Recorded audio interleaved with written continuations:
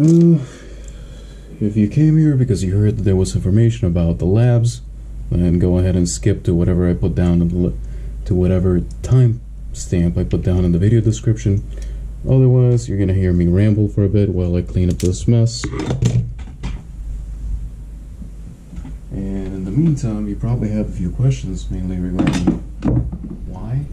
Well, I'm bored. I'm bored and there's really nothing better to do.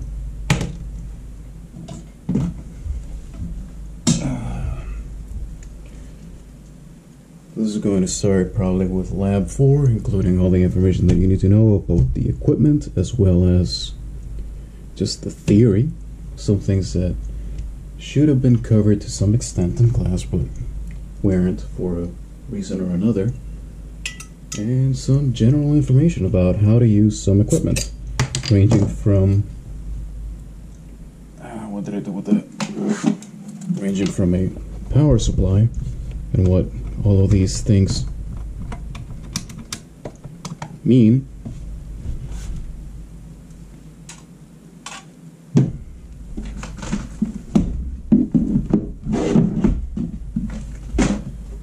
how to use a multimeter, as well as why you might want two of them. I don't think that the class is going to cover any soldering, so I'm going to leave that out.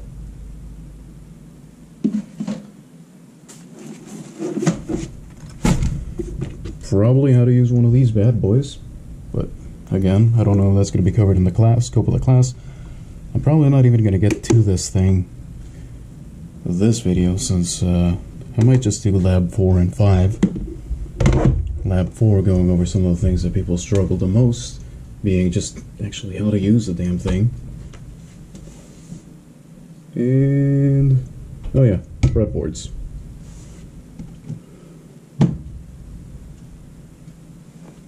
I'm also probably going to be munching on Triscuits, which you can just go ahead and mute the mic if you don't want to listen to me, or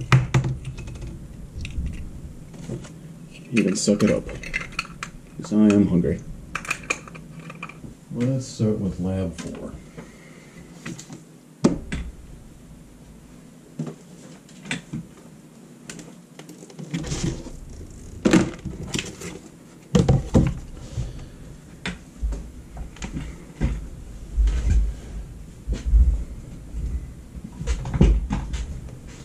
Now for Lab 4, we are going to construct a circuit that looks roughly like this.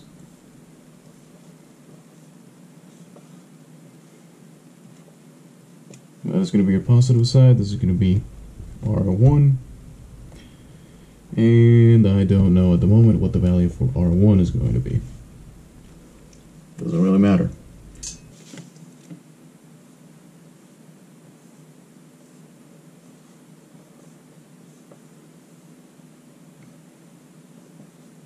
R1. The circuit here, yes, it does have this. This is functionally the same as that for this particular scenario, so I'm just going to leave it out, completely ignore it. Now, your current in this, I'm going to use blue for current. This is your positive terminal, so given that your current goes from positive to negative, it's going to flow in this direction.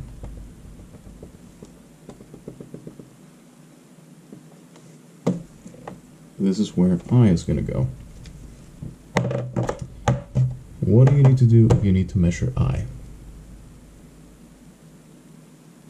Well, first off, you need a device called an ammeter. That's the way I'm going to draw an ammeter, with an A in a circle. An ammeter measures current. What I saw many people doing in the lab was trying to hook up the ammeter across this. How is the ammeter going to measure current if the current is not passing through it? Look at this. The current I in blue is still going through here. It's not going. Why would it go all the way through here and all the way through here? In reality, when you do that, you are shorting it, and it causes a bit of an issue, but regardless, you aren't measuring the current going through that resistor. What you're measuring is the current going through the ammeter, and ammeters tend to have a very low resistance. This is effectively the same thing as having something along these lines. Let's call this R2, which is a very low value resistor. Ammeters will be in the order of milliohms. So what you're gonna get is a bunch of current flowing through here. We don't want that. We want all the current that is going through R1 to go through, damn it, to go through our ammeter. Now, how do we do that? Well, we take a step back and we actually see what we do. Given that the condition for an ammeter to read accurately is for the current that we are trying to measure to pass through the ammeter, we need to put it in the path of I. Now, just like in real life, if something isn't immediately if something is in your path but you can just walk around it, is it really in your path? The same holds true for here.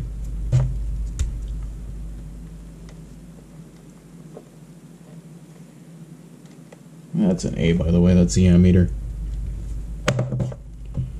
No current can go through R1 that does not pass for the ammeter.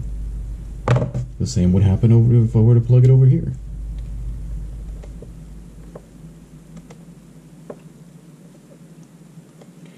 No current will flow through R1 or this ammeter up here without flowing through the second ammeter. The circuit needs to be broken in order to insert the ammeter first.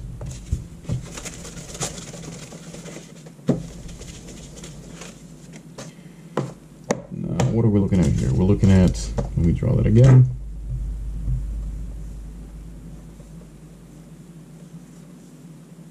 And yes, I know that they draw it like a squiggly line. I'm not gonna bother.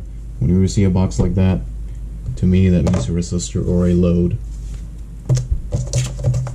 In that case, this is, let's call this R. Let's label our stuff.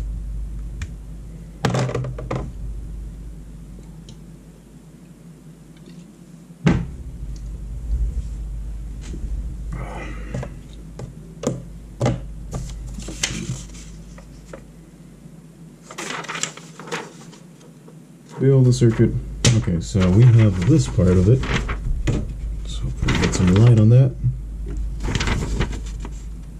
Let's start off with the theory.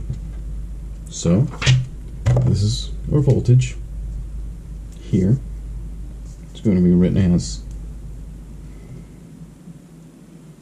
E. So, when we work it down,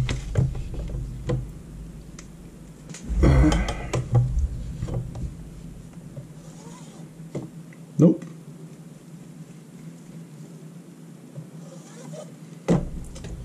Fuck my life. Alright. It's the garbage with you.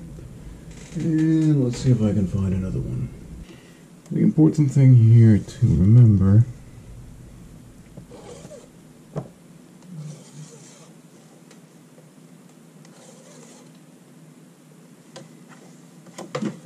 one, two, three, four is Ohm's law triangle.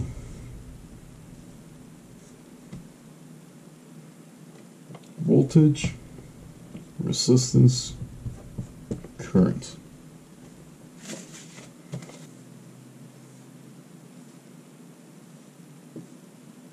Voltage, resistance, current.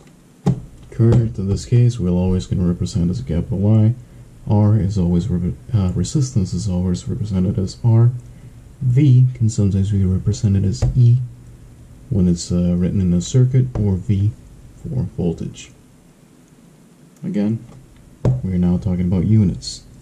The units of each, respectively, are V for volts, ohms for resistance, and amps for currents. And of course, these do experience the same multipliers, the engineering multipliers that that all other units do. So let's say that you have 1,000 volts. That is equal to 1 kilovolt. Say that you have 33,000 ohms. That is equal to 33 kilo ohms. Let's say that you have 0.0052 amps. That is equal to 5.2 milliamps. You bring this down, 1, 2, 3. Milli is 10 to the negative 3. K, or kilo, is 10 to the 3. So you have a decimal point here, you bring it 1, 2, 3. You have now 33 kilo. If kilo is positive, for kilo you add 3 zeros, for milli you subtract 3 zeros, or you jump the decimal place 3 times to the right. For kilo, you go to the left. Now, back to what I was doing.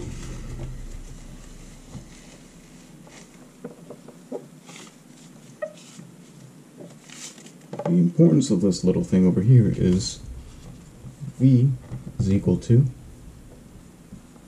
R times I. And most of the time, you're going to know at least 2 of these. And if you know 2 of them and you have a 3-variable equation, you can do some very simple algebra and figure it out. Let's say you need to find R, but you have a current and you have a voltage. Simply bring this over here. Divide V by I is equal to R. The same is true if you want to find current. So you have a voltage, you have a resistance, and you have a current. Your current is going to be determined algebraically. This is going to be your volts. This is going to be your I theoretical. That says theoretical. This is going to be your I measured. And this one over here is going to be your percentage deviation. The equation to calculate this one over here was in the lab. That one is a matter of just, you should have read.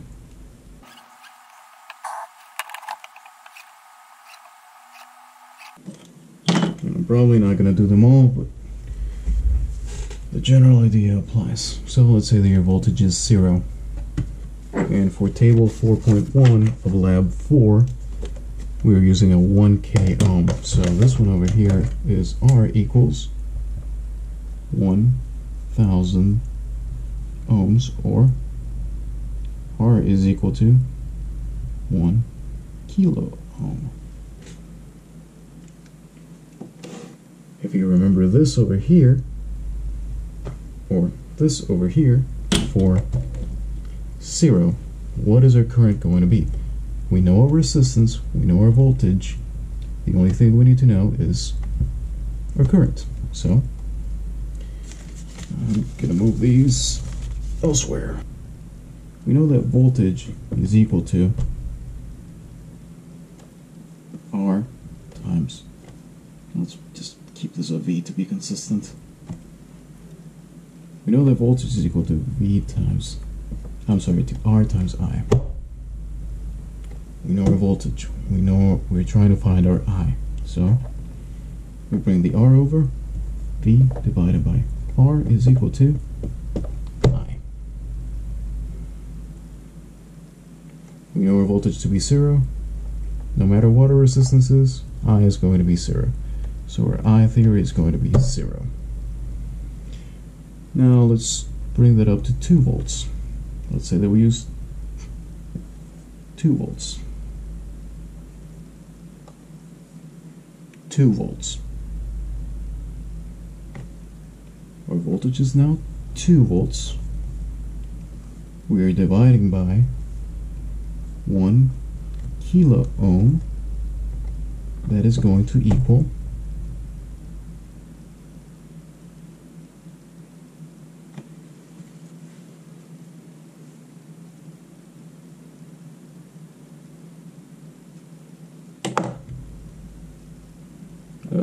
2 divided by 1,000.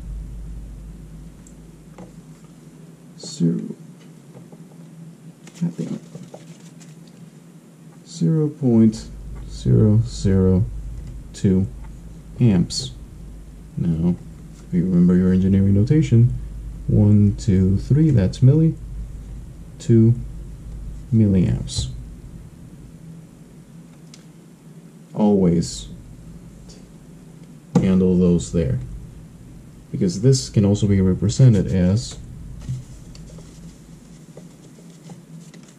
0.02 volts over ohms. They didn't cancel out.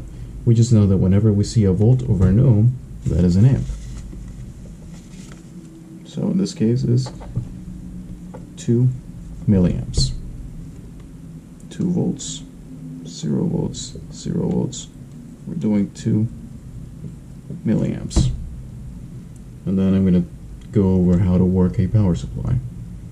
But in the meantime, alright, let's now do 6 volts. Has anything changed? What has changed? The only thing that has changed is our voltage. Our resistance is still the same, so 2V over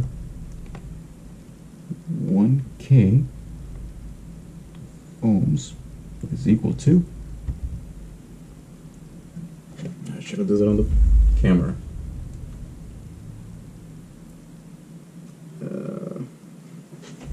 Alright, 2 divided by 1,000 is equal to, 6 divided by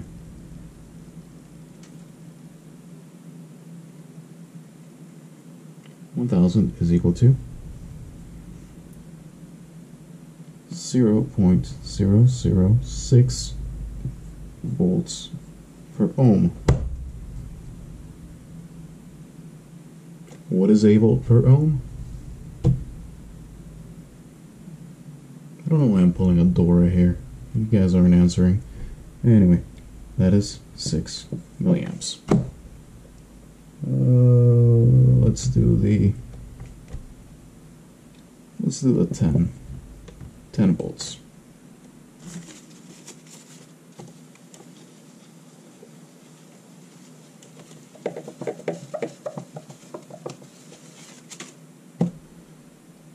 So again, simple, 10 volts. We use this equation, which is the same as that equation over there, just algebraically modified, if you would say so, over 1,000 ohms. And every time I write this, I'm going to write it slightly differently. Is equal to 10 divided by 1,000, 10 1,000ths. So 0.010. This is the tenths, this is the hundredths, and this is the thousandths place. So, and this is a volt ohm, which is also equal to 0.010 amperes, or 10 milliamps. Because this is 10 to the negative 3. That milli. So, effectively, this is equal to 10 times 10 to the negative 3 amps. Same thing. And this over here is 10 milliamps.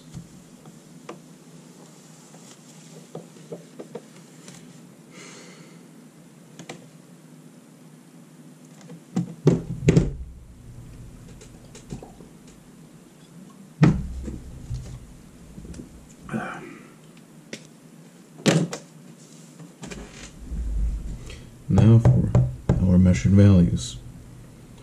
I need to first find a 1K resistor and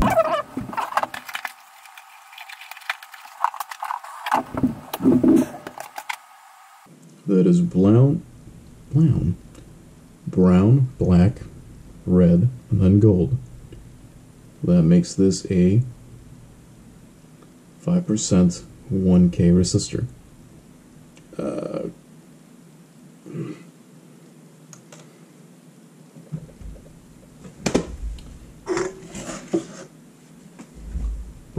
Breadboards are a really cool thing. Now,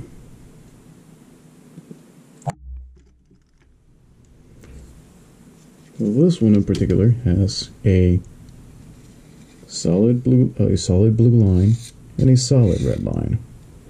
These are known as buses. Anything that you connect to this blue, it says A right there, probably not in focus, but whatever. Anything you connect to that is going to be connected all the way through the line. Anything that you connect to B over here on the red side is going to be connected all the way through. So this point over here where my knife is, or the tip of my knife is currently, is going to be connected to this one. This one over here is going to be connected to that one over there. The same is true for this side. This one over here is going to be connected through this one. Now, all of these, as they go in this direction, they all have different numbers. Do note that there is a very big break down here, so that this side is not connected to this side. Everything that is connected to one of these along a row is connected to each other. So A, B, C, D, and E are connected to each other.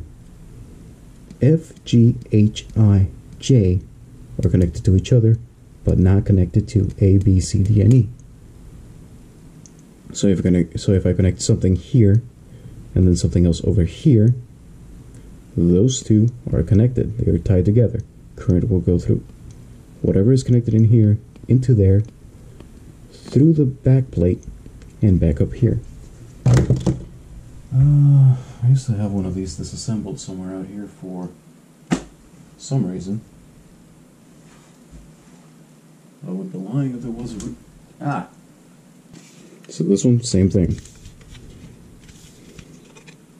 Letters, buses, and then just general points. And if you can see, there are these clips. And if I can find something with which to push it out, paper clip should do. Hopefully. There it goes. So this is what these look like on there. Please tell me that worked.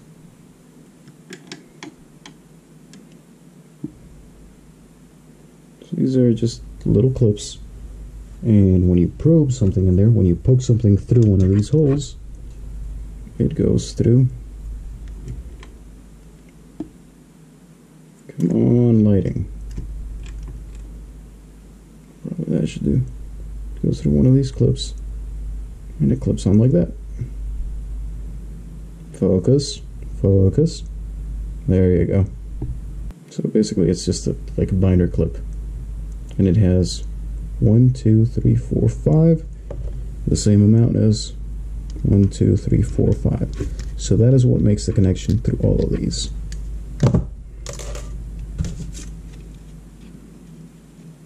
And there you can see the inside, probably.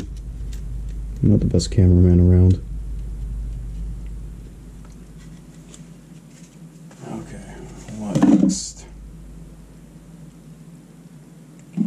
Power supply.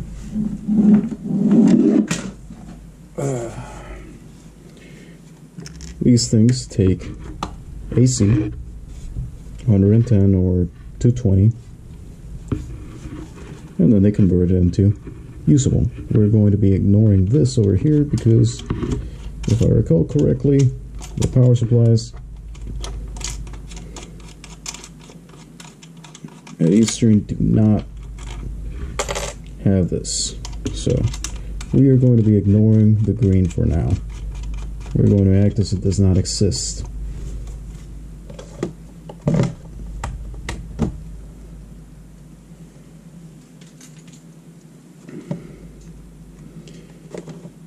Most power supplies will be controlled by voltage or current.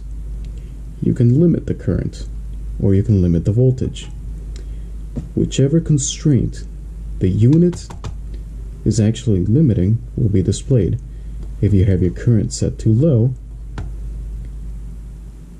then it'll limit current, constant current. If you have your voltage set lower, then what the current would flow through the system, you will be constant voltage. And then this one has coarse and fine.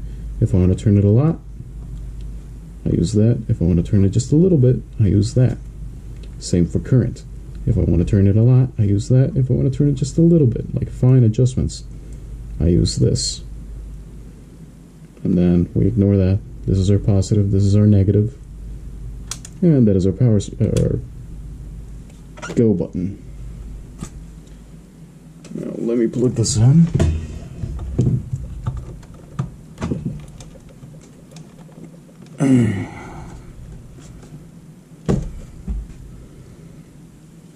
Maybe I can. How do I do this? Now it's the top readout is voltage, bottom readout is current. It is constant. It is current limited at the moment because I'm not allowing any current to flow through. So the voltage is going to drop to limit that current. If I allow more current, now the current is set much higher than what the voltage allows. Now it's limited at that voltage. If I reach over here and I use the fine adjustment, I can move it all that much.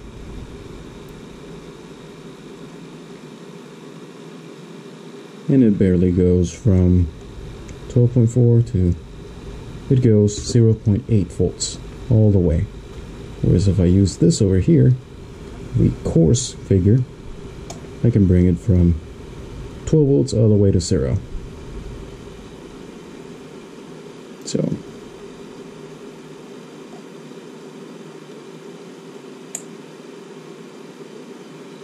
let's turn that off. So that is probably not going to display very well. I don't think I have the resolution set terribly high on this thing. So remember that we want to measure current. Therefore, we have to find on our meter. The meters in the lab are functionally very, very different. Those are workbench power, benchtop meters. This is a handheld one. This is going to be far, far more useful. This thing has been knocking around for ages. And as you can see, it has several inputs, just like the ones in the lab. One of those inputs is going to be a common. We can tell that this is a common because it goes from, there is a solid line drawn to each of these. Common. Now, this is going to be our output for our current. I'm just going to use that there. What are we trying to measure right now? We're trying to measure I measured.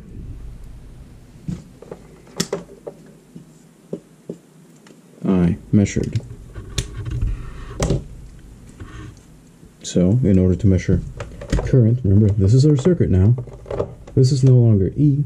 This is now, let's go straight to the 6 volts. 6 volts. We want to measure current. Our current is going this direction. I really want to use a different color, but I don't have that many markers. Is this going to work? No. Why would it?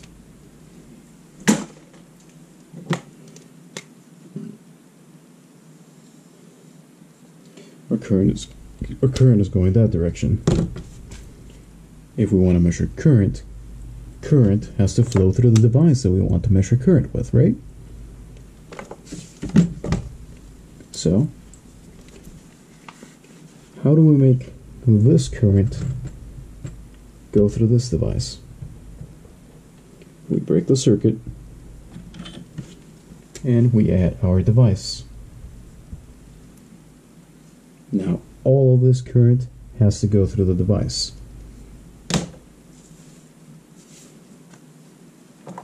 So, this one over here, it's the red lead. I don't know why I did that.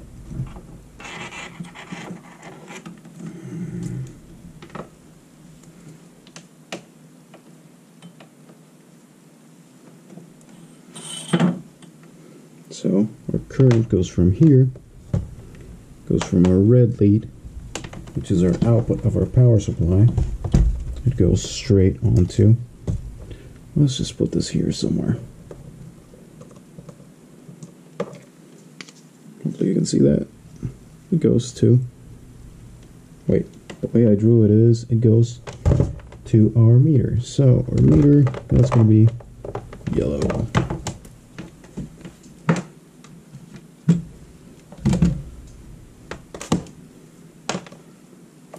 Do I have banana to banana?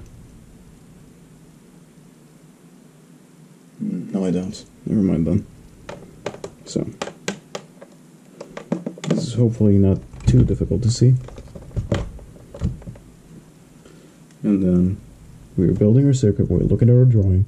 We start from a positive terminal over here, positive terminal, red all the way over to here, connects here to the yellow, and it connects to, now I made a mistake here. What are we trying to measure? Are we trying to measure volts, ohms, hertz, or degrees Celsius? Or are we trying to measure current? Are we trying to measure amps, or are we trying to measure milliamps or microamps? We are trying to measure milliamps, because that is what our theory told us that we should expect. Now there's another thing to note here.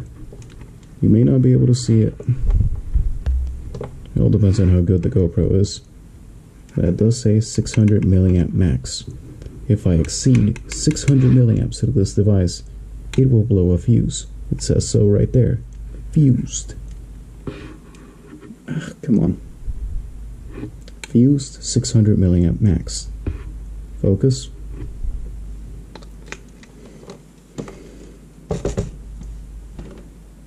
And then from that, and then straight back to our power supply.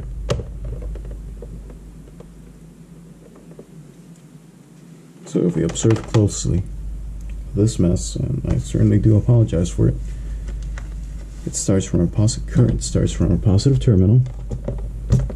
Current starts from our positive terminal. It goes all the way over to our ammeter. Oops. Connects to the yellow over here.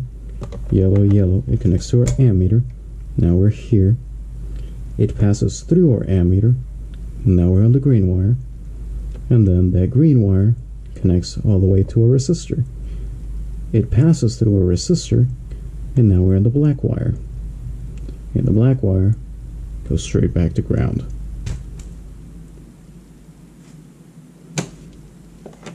So the only thing that's left is to turn it on and set the voltages.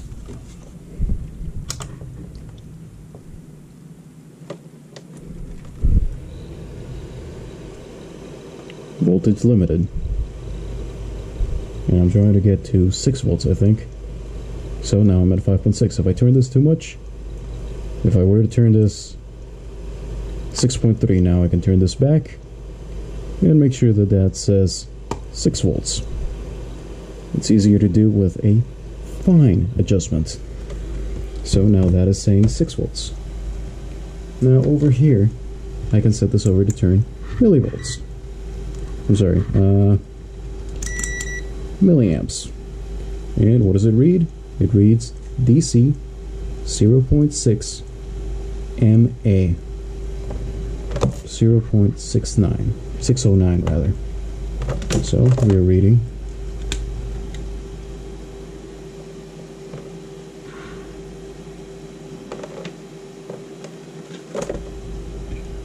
And it is quite cold in here, so as this unit warms up, voltage is going to vary. As this warms up, this one is getting kind of warm,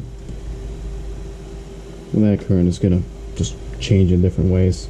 So we're reading 6.12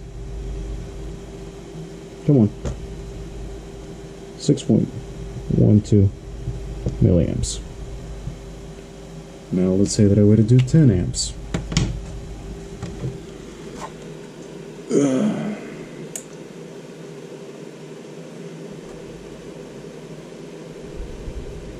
10 volts. What does it read? 10.3 volts. 10.3 milliamps. I don't know how well you can see that. And it is currently auto-ranging. If I were to tell it not to auto-range, there I am in a range of, I think, 10 milliamps.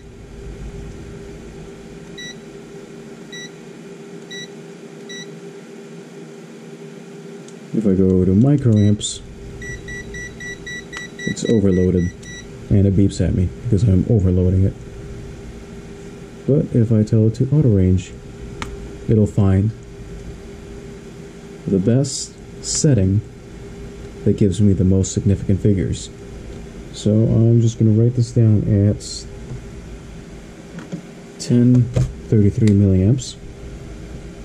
10.33 milliamps.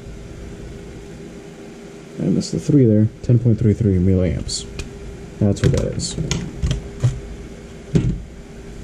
And I can shut this off. Shut this off.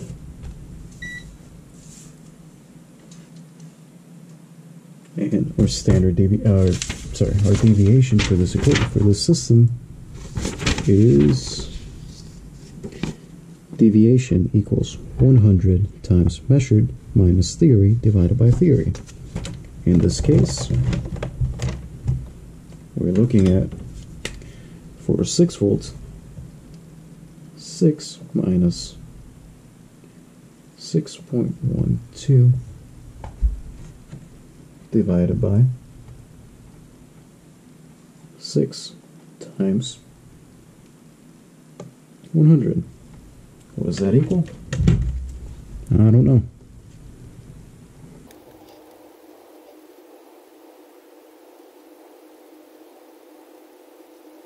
2%.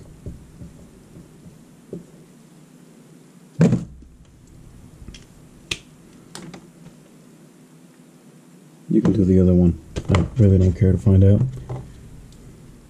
If you did the other one and you got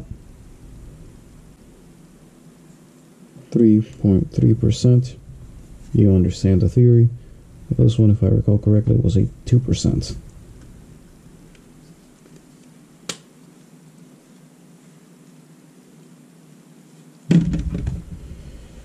Now for the rest of these, we do the same thing. We swap out that resistor with a 6.8K, and then we do the same thing with a 33K. So all of the equations that I did to compute my theory, and then if I wanted to, I would just go this and plug this, swap this one out, put in a new one, plug it, and then run the same battery of tests on the 1K, the 6.8K, and the 33K.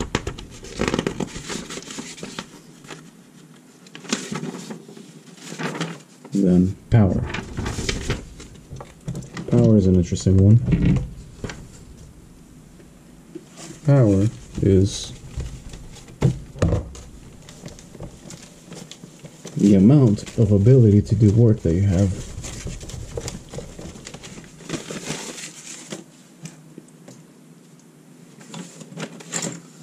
So your power in this case is equal to, this P is equal to I times V. But if we recall, if we do not know the voltage, but we for some reason know the current and the resistance, what is V equal to? V is equal to R times I. So this can also be P is equal to I times R times I, which this can also be rewritten as I squared R. Or if you happen to know the voltage and the resistance, let's leave that as I squared R. If you know the voltage and the resistance, but you don't know what the current is, it can be P is equal to. Now,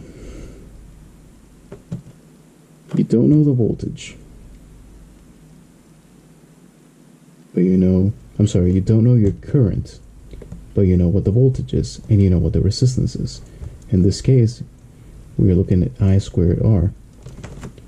What is equal to I? I is equal to V over R. So we do V squared over R squared times R. We do V squared over R squared. Remember that I, this over here is squared. So V over R, the entire thing is squared. These two cancel out. So we are left as B squared over R for our power calculation. And the units of this are going to be somewhere in the order of, you can have volts squared over ohms. You can have amps squared ohms. Or you can have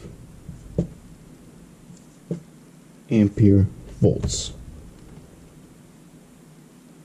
Or more traditionally, volt amps. Either of these are going to be equal to a watt. And this is capital W. Now a watt is relatively small in comparison to a horsepower, so for most applications, you've probably seen that on your energy bill, a kilowatt. It's 1,000 watts. Now for a fun bit of trivia, this power supply that I have here, that just came unplugged, is rated to between 0 volts to 30 volts and between 0 amps to 5 amps. If I were to crank all of these all the way to the top, how much power is it delivering?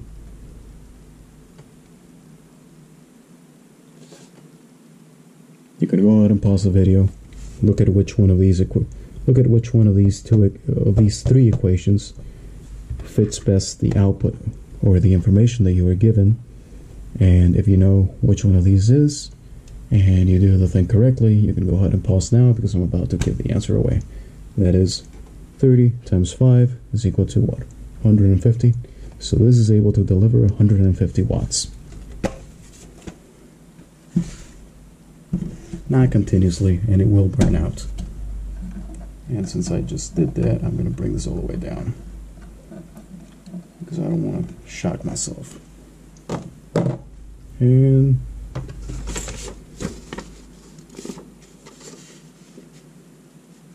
that should pretty much cover it. So again, over here we are given a current and we are given a resistance. Look at the circuit. A is asking for voltage. What is the voltage? Well, what is voltage? Voltage is current times resistance. That one is going to be I times R. Solve PR, the power dissipated by R. We know the current and we know the resistance. Which one of these equations uses only current and resistance? So the current squared times the resistance is equal to the power dissipated there. And do note that it does say milliwatts.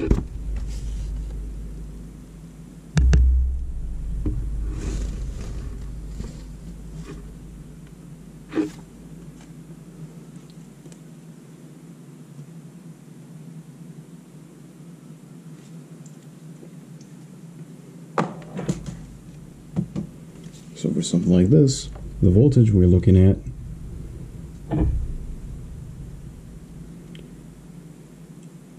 (8K), which is 8,000 times 0.0043. Well, no. 0.0016 for 1.6 milliamps. That is 12.8 volts. Because we're doing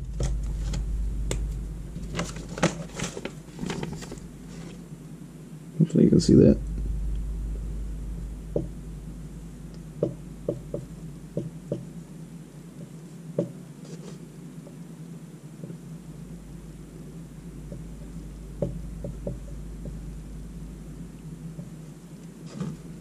We're doing 1.6 times 10 to the negative 3 amps times 8 times 10 to the 3 ohms. 10 to the 3 times 10 to the negative 3 cancel out, so we are left with 1.6 times 8 is equal to 12.8 ampere ohms, which is equal to a volt. So 12.8 volts. Your units are an important part of your calculation. Do not leave them out. Now, the previous question has you answer for voltage. Even if you did not calculate voltage up here, you should be able to answer this in milliwatts. So for power dissipated by that resistor. What is the power dissipated by that resistor? Which one of these equations uses only information that you know? That one. It uses the current and it uses the resistance. So 1.6 times 10 to the negative 3 squared times 8 times 10 to the 3. So 1.6 times 10 to the negative 3 squared times 8 times 10 to the 3. Now this is amps, and this one over here is amps, ohms. This is going to equal, keep doing that,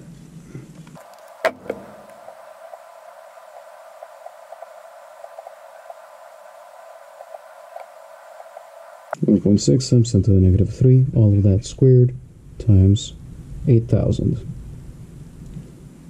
is equal to 0.2048. If we use engineering notation, such as the lab calls for, we're looking in the terms of milliwatts. So this times 10 to the 3 is going to equal our answer, 2048 milliwatts. And that pretty much covers lab 4.